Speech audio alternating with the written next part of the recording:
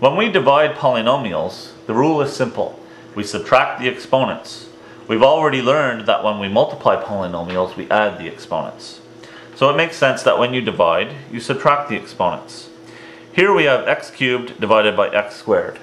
I'm going to write this as x to the power of 3 minus 2. So I'm showing that I'm subtracting the exponents.